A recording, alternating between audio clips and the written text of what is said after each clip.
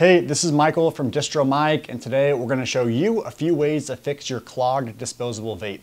We're going to show you 4 quick ways, and then we're going to explain why they clog in the first place.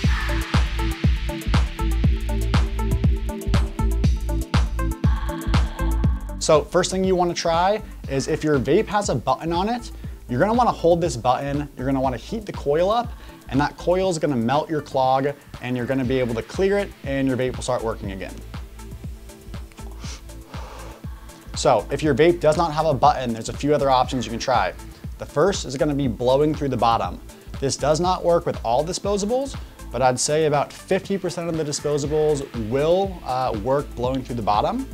So what you want to do is take off any sort of rubber protective pieces that may be covering up a charger.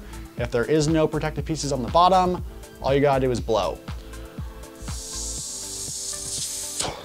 When you blow, it turns on the activator inside, heats the coil up, it clears the clog. You're just gonna wanna blow on it until you see smoke coming out the top. Now, if that still doesn't work for you, you've got another option, which is simply just hitting it as hard as you can until the air pressure actually clears the clog. So you're gonna sit there and puff on it as hard as you can. Sometimes it works, sometimes it doesn't. Let's assume that it does not work. There is a very quick and easy fix to get your vape unclogged. And all it's gonna take is pretty much a hair dryer or some sort of heating air device or mechanism. What you're gonna wanna do, plug your hair dryer in, you're gonna take your vape and you're gonna turn this on to hot and as high air pressure or as much airflow as you can. And then you're gonna wanna hold the hair dryer up to the vape right where you see sort of the center post start to come out. That's where your coil is. So you're gonna you're gonna hold the vape up to the hair dryer, and you may need to hold it there for 10 seconds, 20 seconds, 30 seconds. Every 10 or 15 seconds, give it a go. What's happening is the heat from the hair dryer is heating up your distillate inside the vape, at which point you're gonna suck on it. Your clog's already sort of heated up and melted down a little bit, and it's gonna start working again. So you got 4 options. Blowing through the bottom, try and hit it extra hard, use a vape that has a button and just hold the button, or if that doesn't work, use some sort of a hair dryer to heat up the device right where the actual ceramic coil is, and then your clog should clear. So now that we've gone over the 4 ways to clear a clog, I want to explain why they clog in the first place. So distillate is very thick. When you put distillate inside a disposable, it sits there. You're normally filling it at a pretty warm temperature, so the distillate is very thin and goes right in. What happens once the distillate cools down, it gets extremely hard, it gets extremely thick. Inside your center post, this metal post that goes through your disposable, there's a couple holes around the base of that center post, which allows for your distillate to go from the holding tank into the actual coil, at which point when you hit it or you press the button, your ceramic coil heats up and then it vaporizes any sort of distillate that's gone in through those little holes.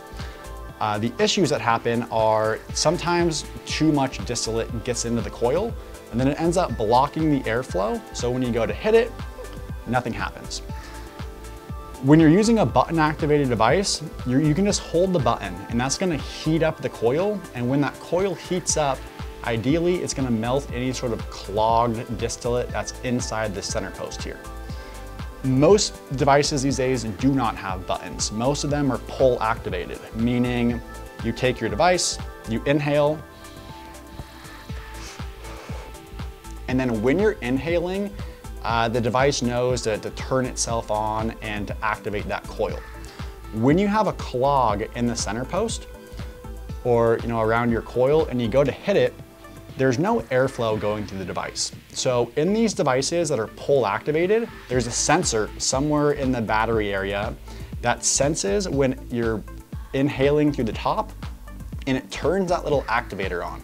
So if you have a non-button device and you go to hit it and it's clogged, it never actually makes it to that activator, so your vape never turns on, it never starts heating up, and that's why it's extremely hard to clear the clogs. We recommend buying a vape that has a button, We're gonna recommend using a hair dryer if your vape does clog. There are some new technologies coming out, such as dual airflows, meaning there's gonna be a secondary air chamber off to the side. So if your main airway chamber does clog, you're still able to hit it, and that activator is still gonna be turned on because of that second airway, that second passageway. Once the device turns on, the coil heats up, it melts that clog, and then you're good to go. If you do have a clogged vape and you do manage to clear the clog, you wanna make sure that you puff on it for a little bit after to really try and melt the entire clog. What you don't wanna do is sit there and rip it back to back to back, because then your coil's heating up even more. It's gonna heat up the distillate around the coil, and then when you go to set it down, it's gonna be clogged again, and you're gonna have to go through that same process over and over. So once you clear your clog, take a few small puffs, every 30 seconds, a minute, whatever, with the intention of burning through all the distillate that's clogging your coil. But if you get it too warm or you puff it too much, the distillate's gonna heat up, it's gonna seep back into that coil and block that airflow, and then you're gonna be back in the same predicament that you're currently in.